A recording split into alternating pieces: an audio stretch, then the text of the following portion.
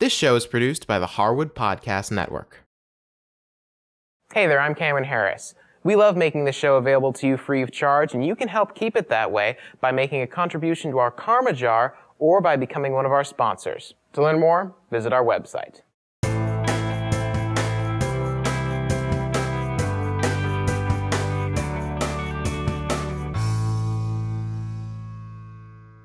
Hey there everyone, and welcome to episode number 42 of Sketchup, a 3D toolbox. Now today we're going to continue our series on modeling terrain using the Sandbox tools in Sketchup. Last time we learned how to make a grid, but today we're going to learn how to do the really fun stuff, warping and distorting it to make it look like hills, valleys, and ground cover. Let's get right into it.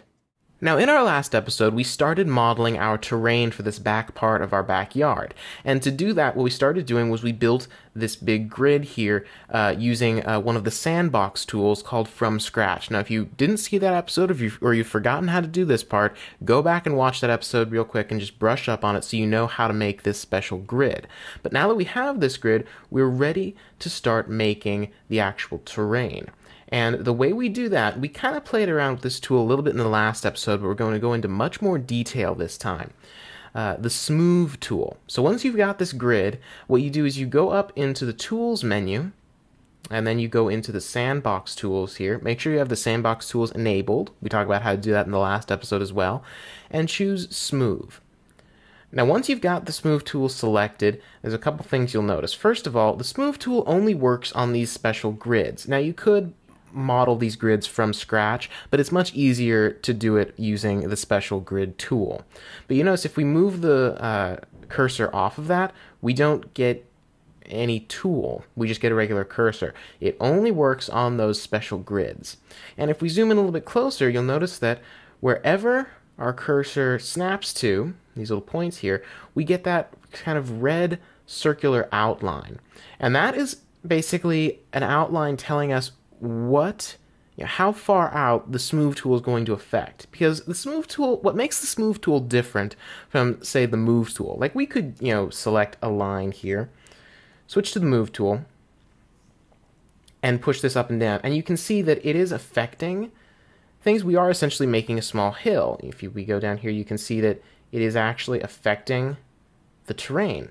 But you'll notice that it's only affecting things up until the next straight line. It's only affecting these faces in this zone right here.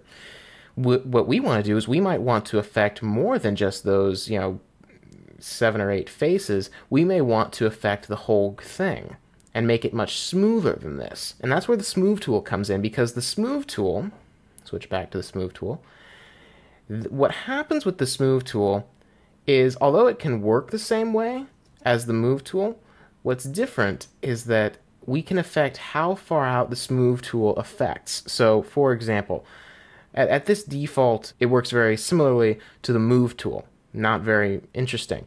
But you'll notice that down in our dimensions box, it now says radius. And that radius is affecting how far out the Smoove tool will affect faces.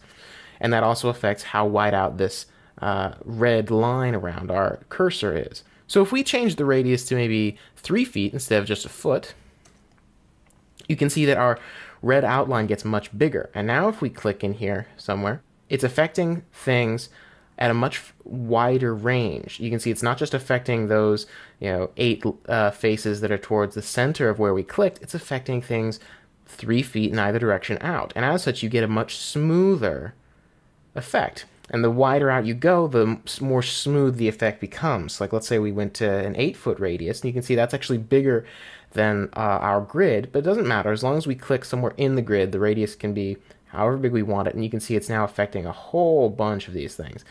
And you also notice we get a bunch of those little yellow squares at certain points throughout the grid.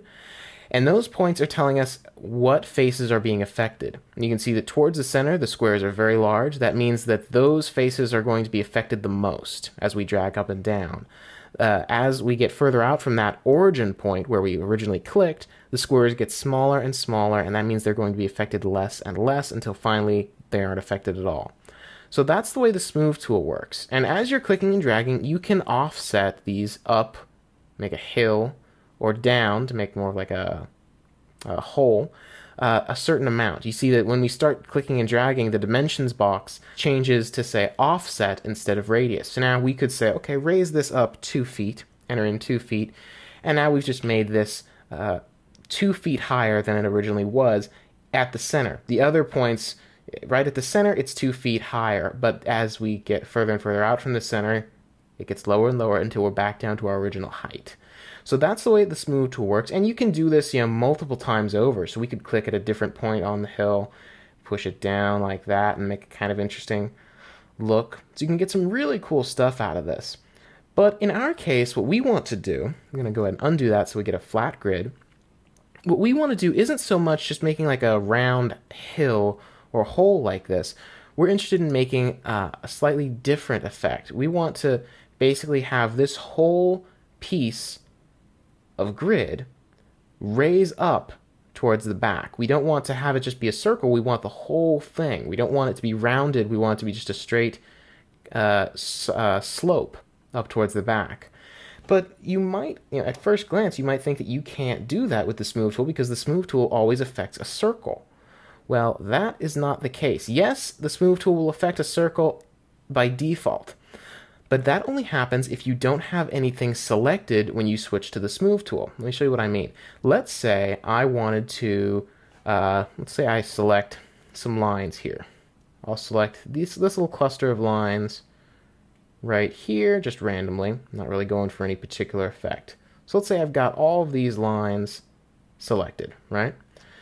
If I go to the Smoove tool now, you can see that the yellow dots have already appeared. I haven't clicked on anything, but because I had those lines selected, when I switch to the Smoove tool, it automatically chooses those lines as my center point. But it's not just a center point. All of those things, you can see as we push this up and up and up, those lines that I selected, it's not just a single point that is at the very top of the hill. Those remain perfectly flat. Those are all being raised up the same amount instead of just a single point. And then that shape emanates out, kind of a ripple effect down. Now, at first you might be thinking, okay, what difference does that really make? Well, let me show you a much more easier to see example. If I just use the selection tool and just select a whole bunch of these lines right here, and you don't need to have these be they can be any lines you want. It's best if they're connected, but they don't even have to be connected really. And then you can just go up to the Tools, Sandbox, Smoove. So make sure you're in the Selection tool, make your selection, then switch to the Smoove tool, and now as we pull this up, you can see that instead of a circular hill, we're making a more gradual slope. So you can see that's very different from, say, I go back to the Smoove tool and don't select anything. Normally, we just get a round bump. But here, we can make the bump more oblong, we can make it a different shape, we can do whatever we want. And in this case, what we want is this kind of effect, but we want it to go all across this back part of our terrain. So to do that, I'm going to go ahead and undo. First thing we want to do is go ahead and select all of the line segments along this back edge. And that's going to take a little bit of doing. Just switch to the selection tool and just keep on holding down the shift key and clicking on these lines. Make sure you only get the back lines, and done. So now I've got this entire back line here selected. And now I can switch to the Smoove tool. Go up to Tools, Sandbox, Smoove. And you can see now that rather than having just a single point that all of these yellow squares are emanating from, they're emanating from this entire back line. But one thing I do want to point out to you is that you'll notice that these yellow squares are really a nice guideline because you can see exactly how far out they're going to affect. So remember, these smallest yellow squares right here, I'll zoom in so you can see them a little bit better. Those teeny little, they're not even squares, more like dots. That's the last point that our grid will be selected. So everything out from this point here, these last few grid squares here, won't be affected at all. They'll remain perfectly flat. Well, that's a little bit of a problem because we want this to be affected across the whole thing. We don't want it to be sloped for most of it and then towards the end right here, it goes flat. We don't want that. So what we're going to do to fix that is the radius still is in effect. Even though we're selecting an entire line rather than a specific point, the radius tool, how far out the Smoove tool will affect the grid, still applies. So you can see right now it's set to 8 feet. Well, we need to increase that size a little bit. And this is one of the reasons that, remember when we were making our grid, we made the grid spacing exactly 1 foot. This is another reason that I love to do that, because we can go ahead and just visually, without having to switch to the tape measure tool and have to redo all of our selections, we can just visually count all these little squares here. So we can see that from this line at the far back, 1, 2, 3, 4, 5, 6, 7, 8, 9, 10, 11. 11 feet this way, because we have 11 squares. Each square is a foot, so we have 11 feet. Very easy to visually count that. So our radius, which is 8 feet right now, it's 3 feet too shy. So we need to pump that up to 11 feet. Just go ahead and type in 11 feet. And now you can see that those yellow dots go all the way to the edge, and that's exactly what we want. So now what we can do is we can go ahead and click, and because we've already selected our origin point, it doesn't really matter where we click, but somewhere in the vicinity of the line is fine. Go ahead and click once, and now we can raise this thing up, and you can see, if we go like really high, you can see the extreme effect, but we want this to be more subtle. We're only going to raise this maybe a foot. So let's go ahead and just type in 1 foot, hit enter, and we can deselect now. And now you can see, if we look at it in profile like this, you can see we now have a very smooth, subtle curve here. So now we've got some very, very nice looking terrain with a very nice slope. This is really nice. Now, of course, there's one obvious problem with this, and that is the fact that it still looks like a big grid. We just got a whole bunch of triangles arranged like this. So the final step when you're working with terrain, once you've got it to where you like it, in this case I'm pretty happy with where this is right now, the final step is to go ahead and select all of your terrain. So in this case, I'm just going to go ahead and triple click on it. Select all of it, all the line segments and all the faces, and now we're going to smooth these out.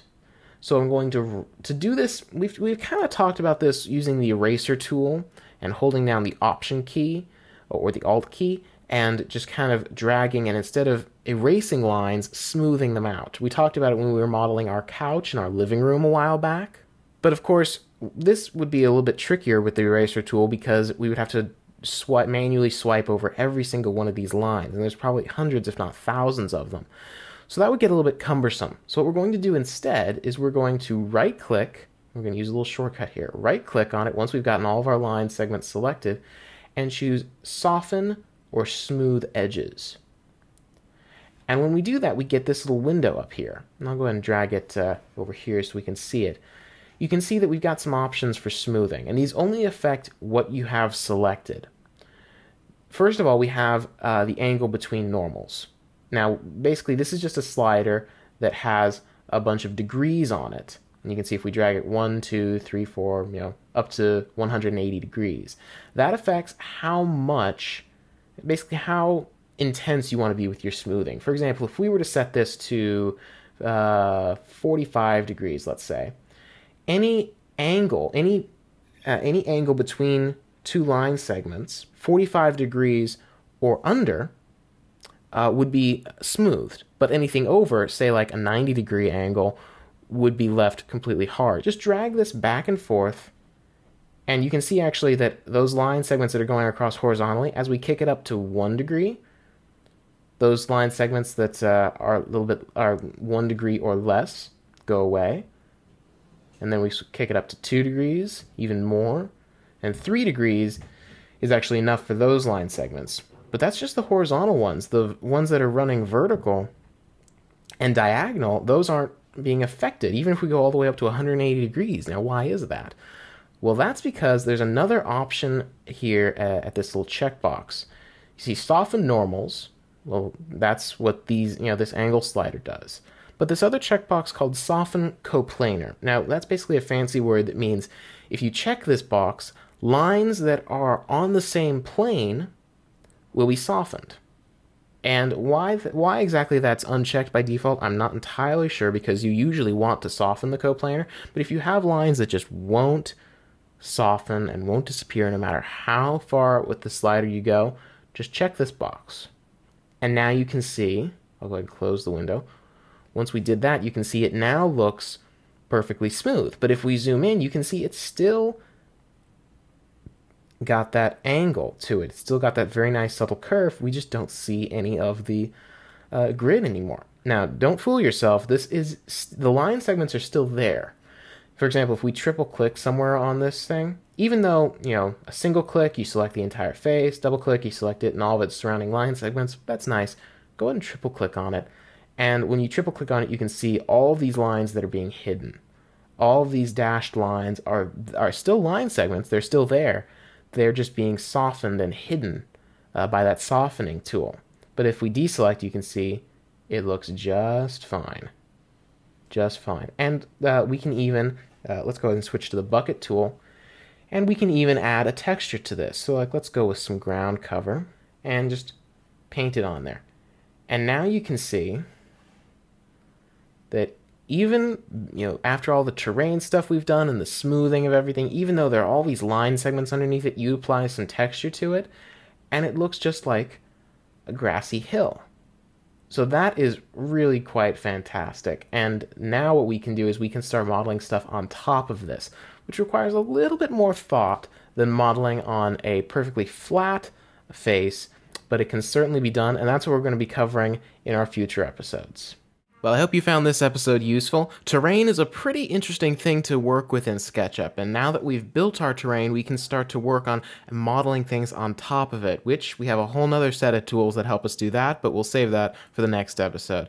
Until then, be sure to visit our website at www.harwoodpodcast.com. I'll have the show notes for this episode and a place where you can download the lesson files. You can follow along using the same projects that I use. And if you have any questions or comments for me about the show, you can send me an email at cameron@harwoodpodcast.com. Until next time, I'll just say goodbye and good modeling.